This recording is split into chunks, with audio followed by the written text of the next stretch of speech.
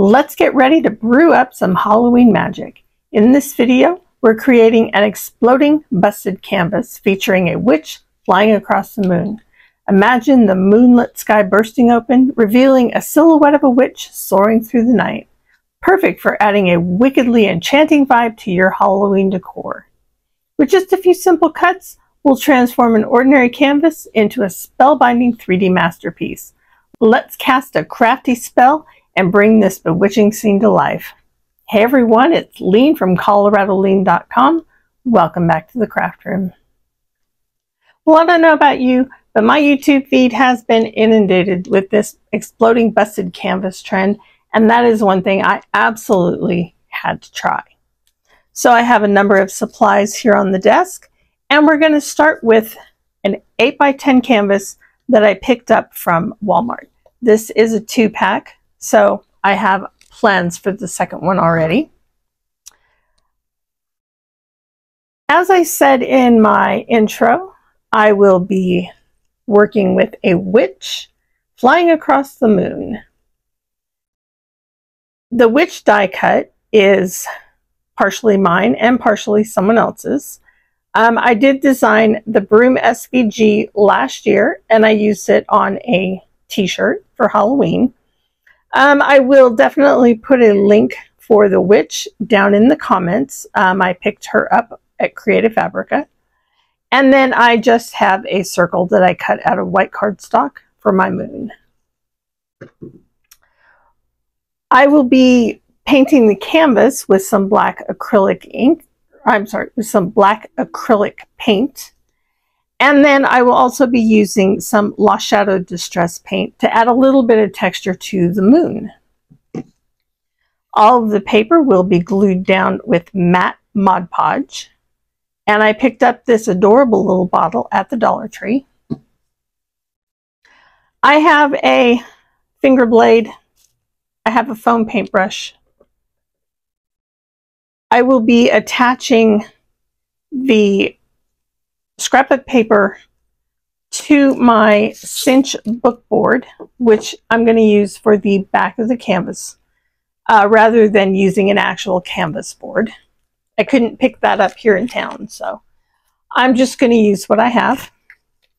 I will be adding a little bit of this silver distress crayon. I have an idea for some tissue paper.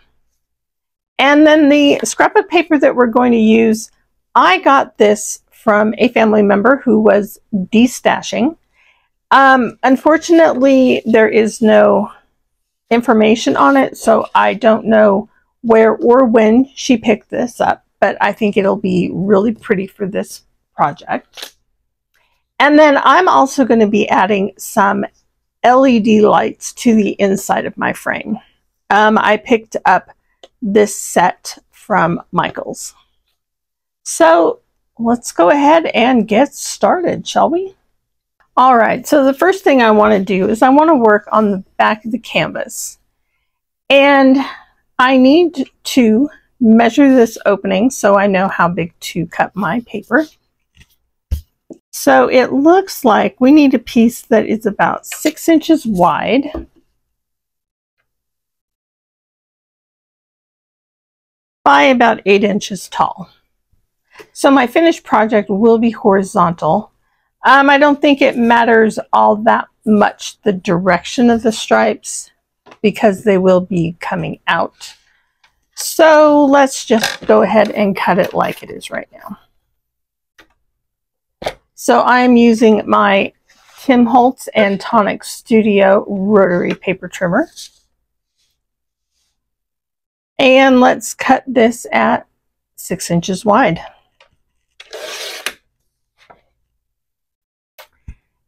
And then I need to cut this at 8 inches long.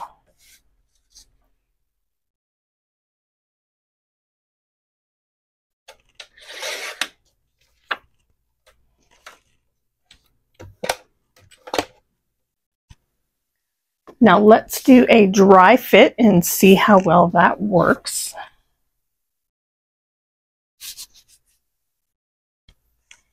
And I think that's going to be just fine.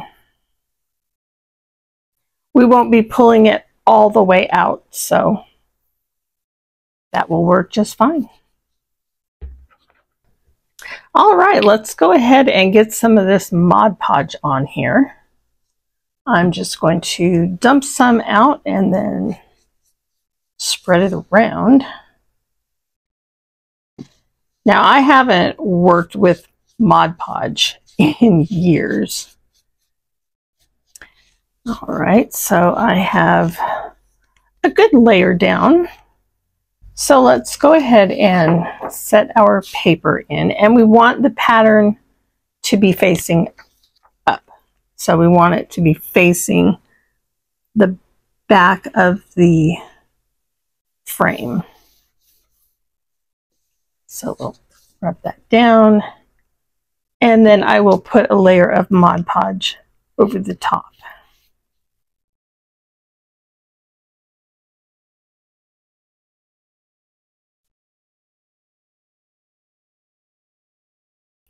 Okay, so this is wrinkling up a lot, and I don't like it. So I'm going to try something else. I will put this aside.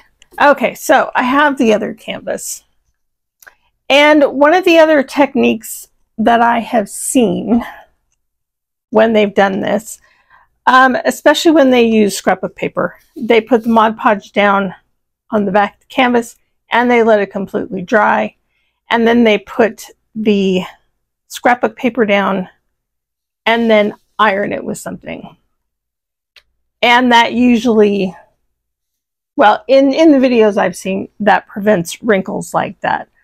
So let's give that a try. All right, I have a liberal amount of Mod Podge put on there, and I'm going to be using that again after the front is dried. So I am going to wrap up my foam brush with some press and seal and set that off to the side. Now I'm going to bring in my black acrylic paint. This is Apple Barrel. And I'm going to paint the front and the sides of this canvas. And I'm going to try not to get it all over myself. And again, I will go ahead and speed through this for you. Okay, time to clean up, and I'm going to let this dry. So we'll be back in a little bit. All right, so we are back, and my canvas is all dry. I did put an extra coat of matte Mod Podge on the back. And now I'm going to take another piece of my scrapbook paper. Now I do have this on a piece of parchment paper. I have my mini Cricut heat press on medium. And I'm going to take another piece of parchment paper, and we're just going to see how this goes. I'm really not sure how this works, but they say it should. So I am going to go ahead and move on. And now let's work on the top some more. So my idea with this is to put tissue paper over the top. Of course, I want to crinkle it up quite a bit and get some texture on there.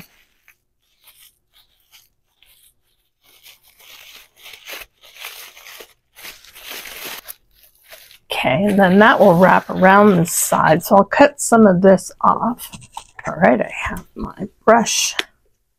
And this time I will put the Mod Podge out on my little palette here. And let's just start painting this on. Okay, and then we'll just lay that on there and keep going. All right, so it is the next day.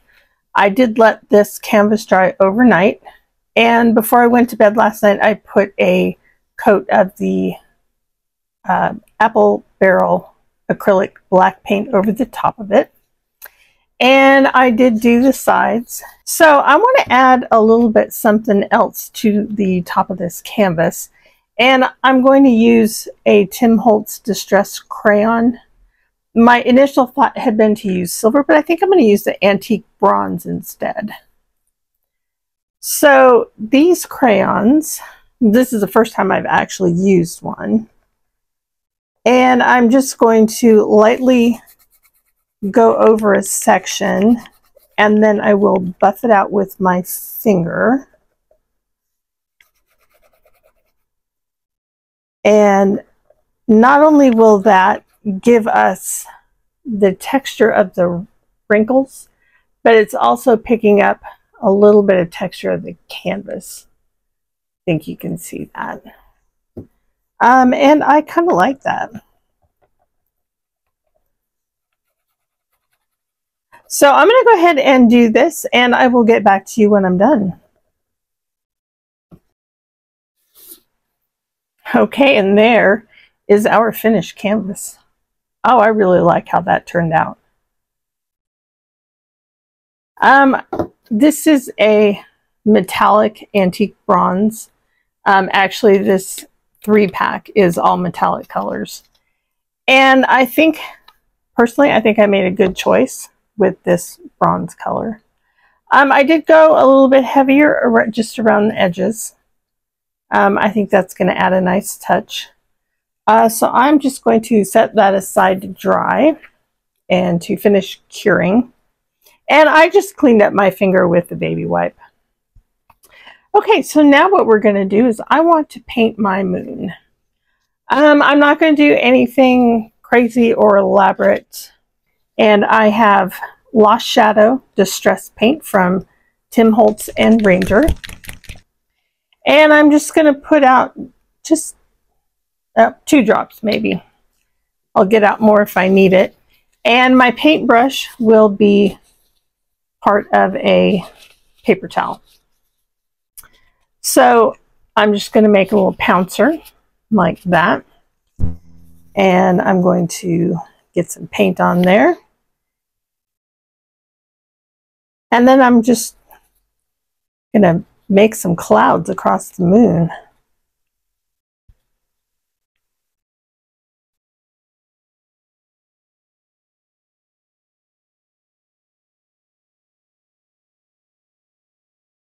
So just something that simple. Might add a little bit more right there. But yeah, there is our painted moon. So now I'm going to go ahead and set this aside to dry. And I'm going to put my witch over there so I know where she is as well. So now let's go ahead and talk about the backboard. In the majority of videos that I've seen for the busted exploding canvas, they used a canvas board. I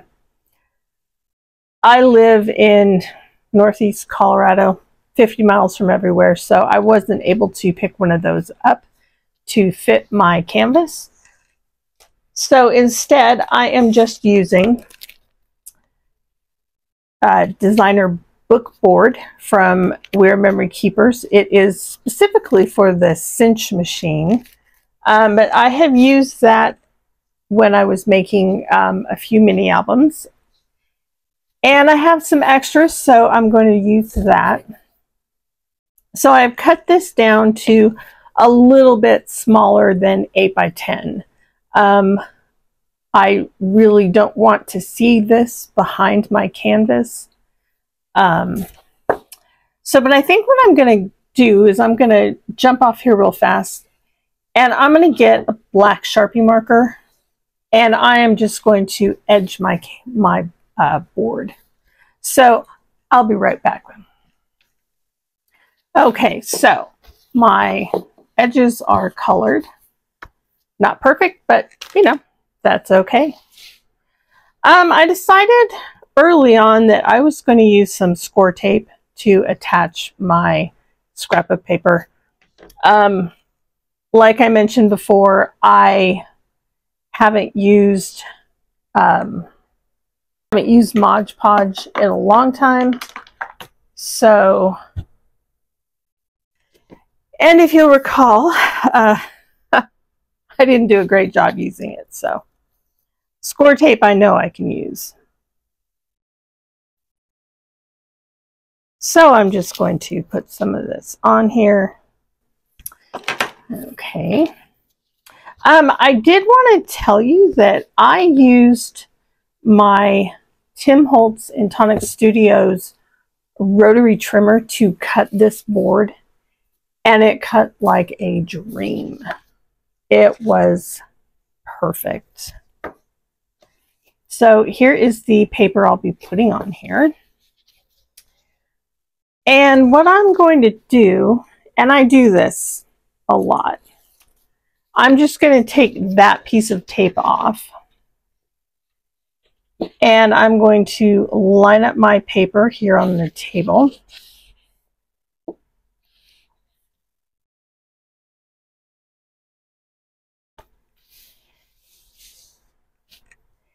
And then I'm going to go back in and I will remove the rest of my paper backing and set this down.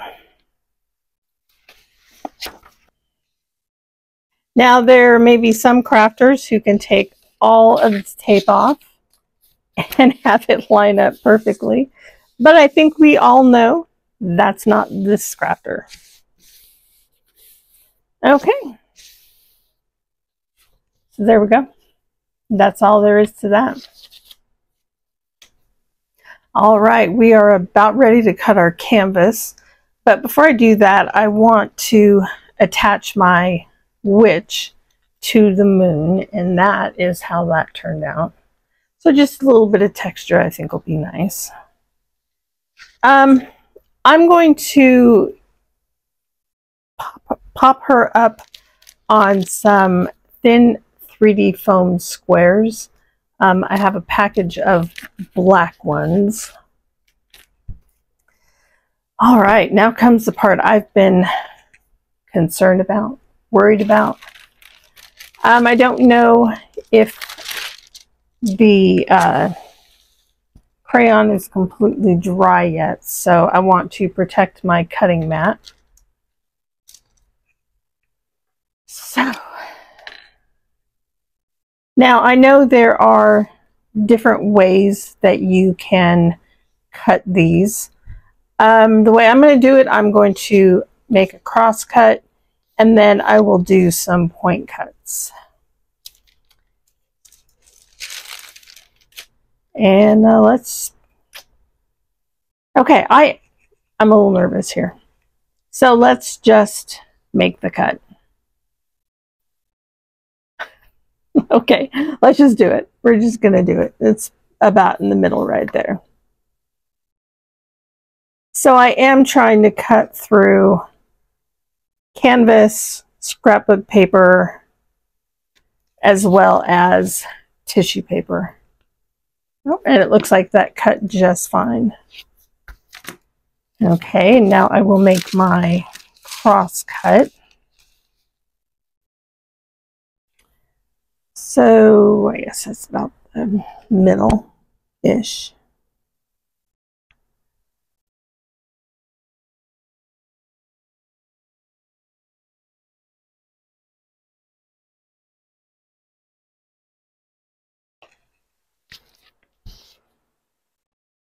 Okay.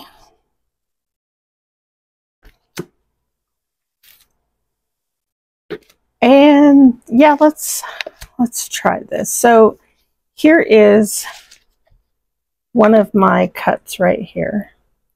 So I'm going to try and do a diagonal cut.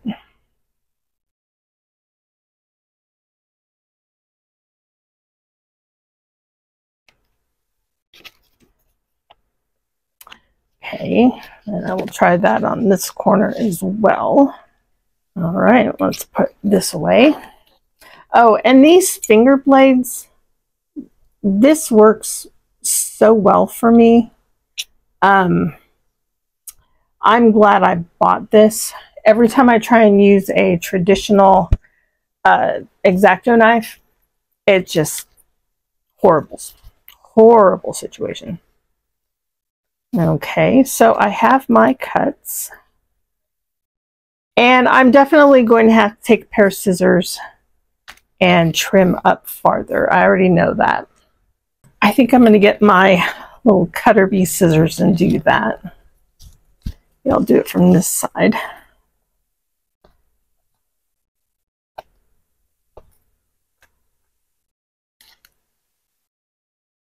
Okay.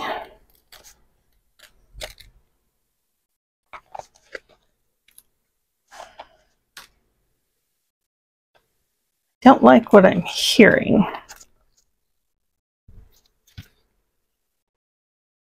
Can't tell if the paper is, oh shoot, yep. Okay, well, crud. Okay,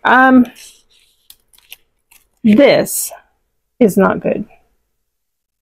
My paper is totally coming up. It looks like we need to get some more Mod Podge on there. Well, this project is not exactly turning out like I had initially hoped. Yeah, this isn't turning out at all how I thought it would.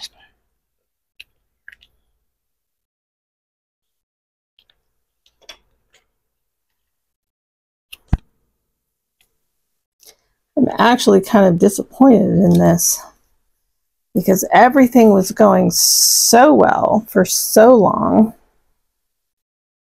until it wasn't. Okay, so I am going to re-glue all this stuff back down, and I will be back with you later and see if we can salvage this project. Well, you guys, we are back for day 3 of trying to do an exploding busted canvas project. Yeah, I attempted to glue my scrapbook paper to the back of the canvas yesterday, and after a while I had to walk away. When I came back, I just ripped it all out.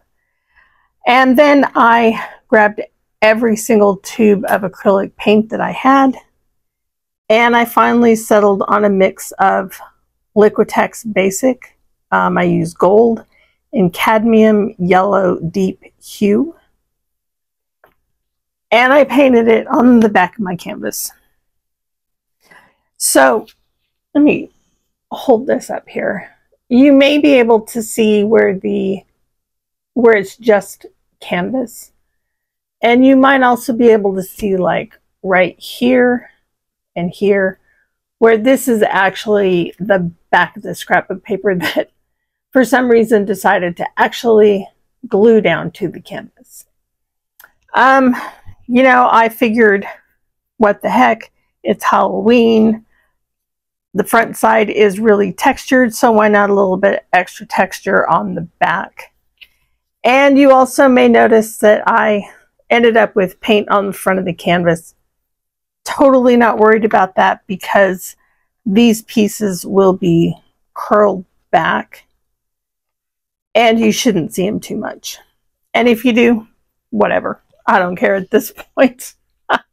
Again, it will just add to the rusticness of the project. So, where do we go from here? I think what we're going to do now is we are going to glue in our fairy lights.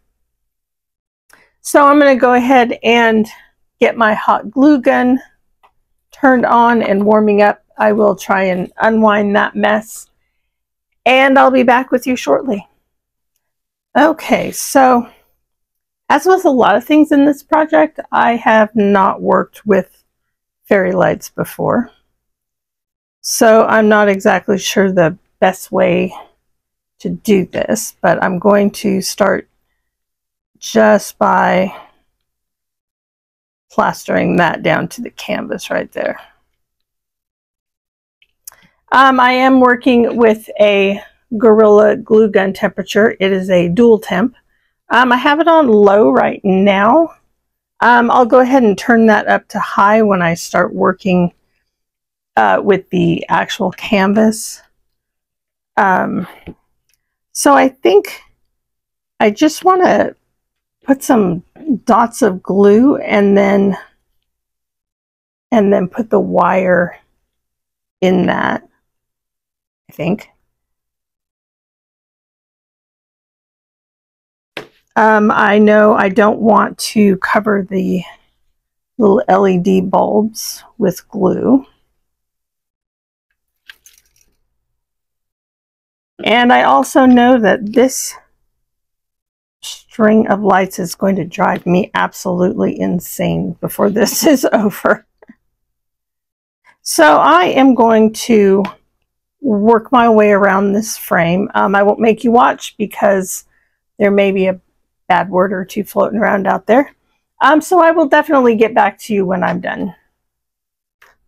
All right, well, that took a little bit of time to do. These lights, which again I picked up from Michael's, are 9.8 feet long, and they went around an 8x10 canvas 4 times. I don't have batteries yet, so I just plugged the little tester back in. And I think that's going to be so pretty. Okay, so let me get that out of the way for now. I think I'm going to go ahead and put my board on. And then I will wait to put the witch and the moon in after I get the front of the canvas turned back. That way I'll know exactly where I need to place it. So I am, let's see, I turned my glue gun up too high, and I'm just going to run some glue around the edge.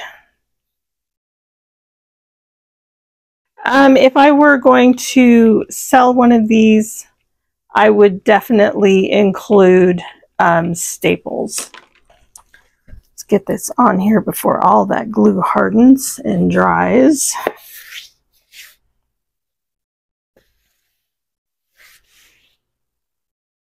So yeah, because this is just for me, you know, if I need to re-glue this at some time, that'll be fine. But if I were to make one of these to sell at a craft fair or to gift to family or friends, then I would definitely include staples in here to make sure this is completely secure. All right, so now it's time to work on the busted part of our busted canvas. So what we're going to do here is we're just going to bend these back. I'm going to work on the bottom first because I want to make sure that these don't go over the edge so that I can stand my canvas up on its side. So I'm going to add some hot glue to that. And then I'm going to hold it down with my tweezers because that's a little warm. And then this is also where I can decide if I need to make any additional cuts. And I think I want to cut this up just a little bit.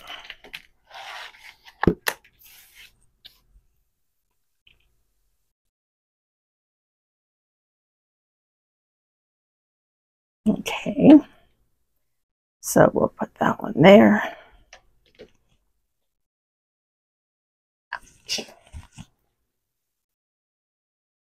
Slide that out to the end of the canvas, but not hanging over. Now these up here at the top, I can definitely do something different with those.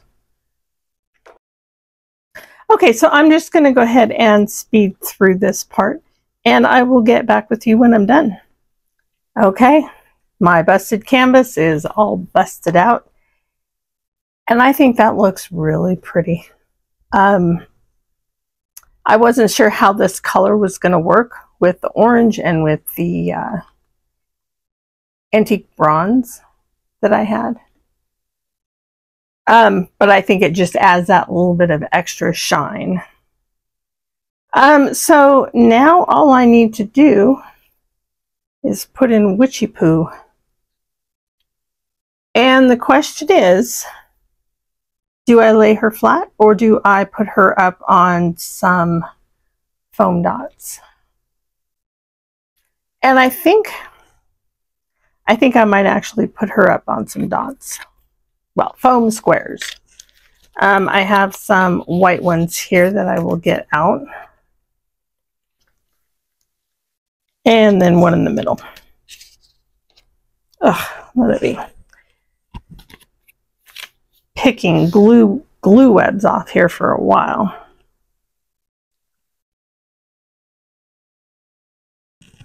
And then, as always, I'm going to add a little bit of glue, wet glue, just to give me a chance to move things around before things become completely permanent.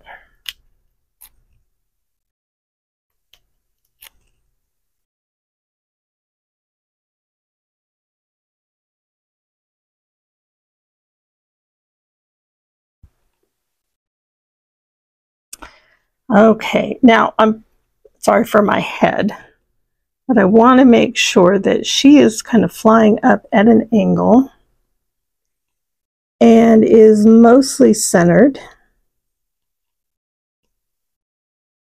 So just like that. And you know what? 3 times a charm. There is our finished busted canvas. Honestly, didn't think this day would come. Well, here we are. After 3 days, my exploding busted canvas is finally finished. I think this turned out so pretty. I did notice when I stood this up to look at it earlier that you can see the lights down here at the bottom. But, you know, I'm not worried about that at all. Anyway, thank you so much for joining me today, for sticking it through to the very end. I really appreciate that. If you like this video, give it a thumbs up, subscribe to the channel, and don't forget to hit that notification bell so you know when I put up the next video. Until then, have a great day, you guys. Bye.